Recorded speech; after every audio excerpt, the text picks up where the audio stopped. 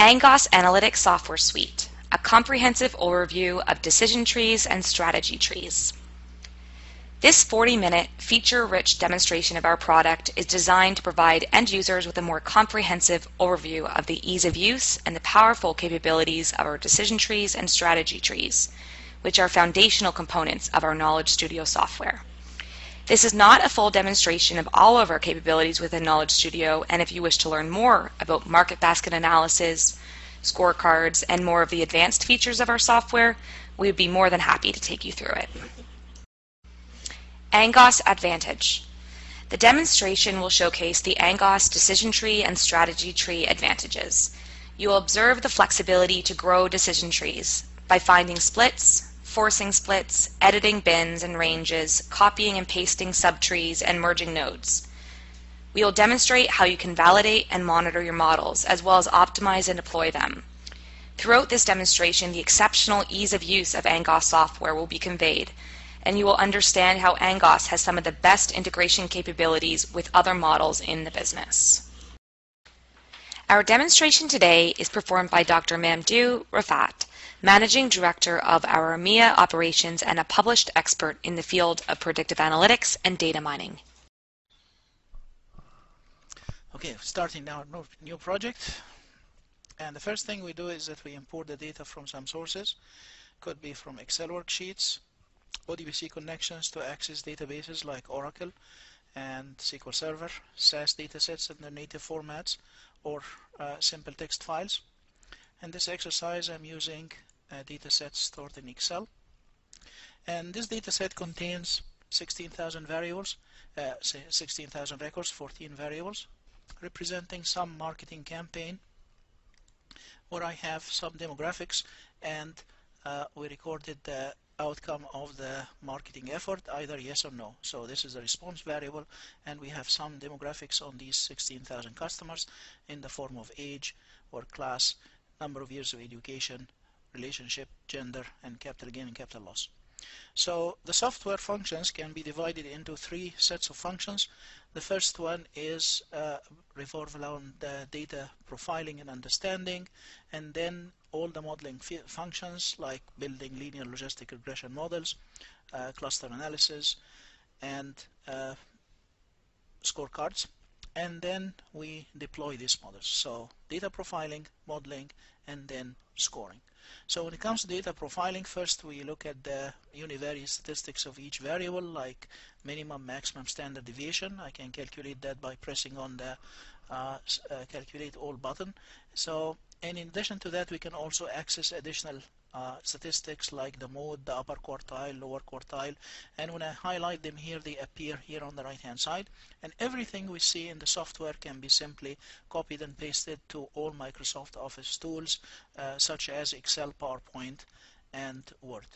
In addition to just looking at simple statistics, we also calculate all the charts, plot all the charts of all the variables representing distribution of each variable. By default, continuous variables are plotted as histograms and categorical variables as pie charts, but these can be changed here from the gallery as you have seen here, as you see here in this charts. And we also have advanced options like making the charts 3D and coloring them and rotating them, copying and pasting them.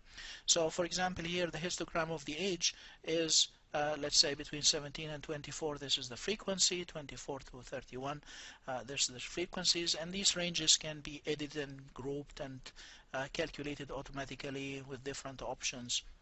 The variables can be accessed either by a drop list like here, like accessing the variables, or a CD style button where we flip to the next variable, just like we access songs on a DVD player. If we look now at the response variable, I have the responders. This represents the response of the marketing campaign. I have the responders are about 23%, and the non-responders are the rest. And usually the first question we ask ourselves, what is the difference between responders and non-responders? So the difference can be seen here by using what we call the segment viewer, where we take the response variable with the two categories, yes and no, and profile it against all the other variables. In this case, it's going to give me 39 charts. These charts will be distributed here in 3 columns. The first column represents the distribution of each variable in the whole data set, and then the distribution of each variable in the no group and the yes group. So when I fit that into the width of the screen, for example, here I have the distribution of the age in the responders group. I find the high frequencies are between 41 and 46. On the other hand, for the non-responding group, it looks like almost like a uniform distribution, or even higher distribution, higher frequencies in the younger age, 22 to 26. So in general, the responders are a bit older. If I scroll down to the next variable, I find another variable representing the marital status, where most of the responders are concentrated in the married category, the blue category here, the married ones.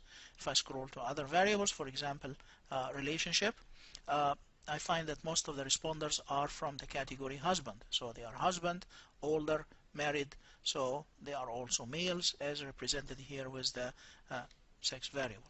Now, if sometimes we don't really see a clear distinction between the distribution of a variable in the responders and non-responders group, such as this variable capital gain here.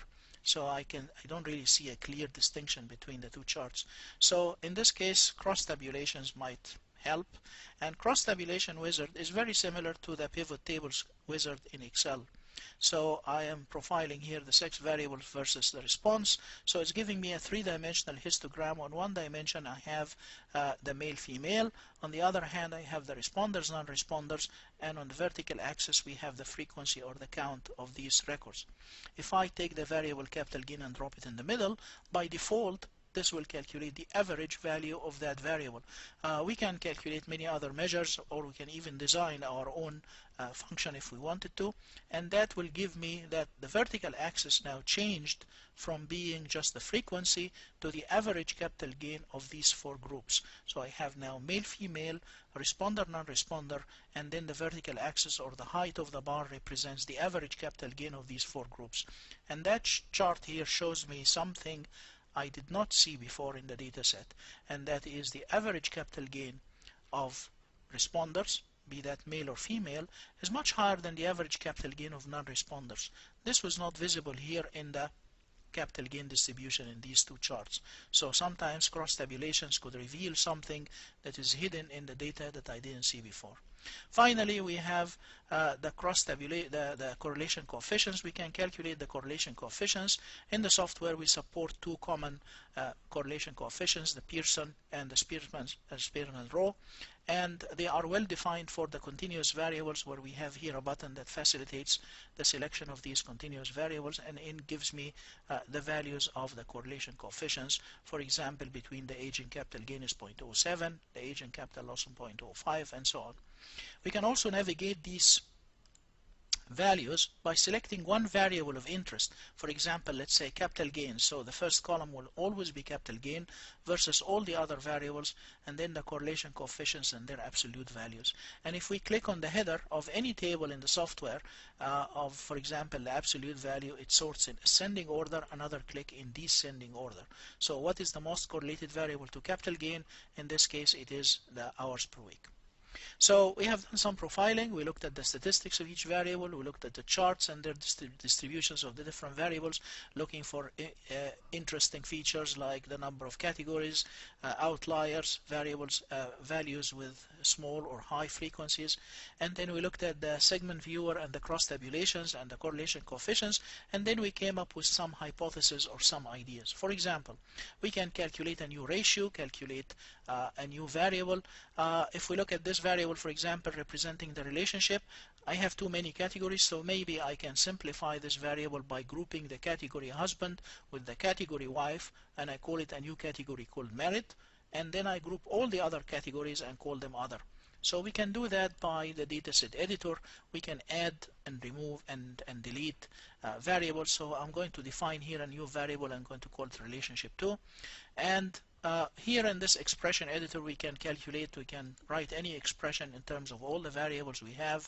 We have different functions here at our disposal. We also have operators. In addition to that, to make it easy for the analyst to write expressions without worrying about the syntax, we also prepared some helpers that write the expression automatically. For example, let me show you here the binning. for the variable called relationship.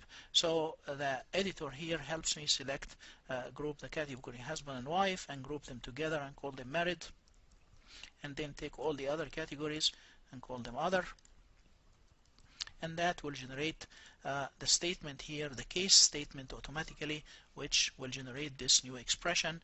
And when I add that to my data set, at the end here I can see the new variable, and if I take that variable, look at its distribution, I have the married and other. And if I look at the segment viewer to see whether this transformation will help me add to my understanding of the response behavior, so I added this variable at the bottom, and so I can see here that yes, it turned out to be a very good transformation. So if I group the categories husband and wife in the relationship and created a new variable on that basis, it turns out to be a variable that is discriminating between the responders and non-responders.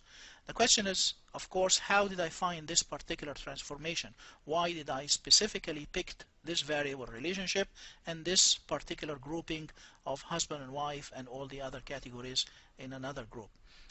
There's a simple answer for that, which is the decision tree. The decision tree helped me find this particular variable and this particular transformation.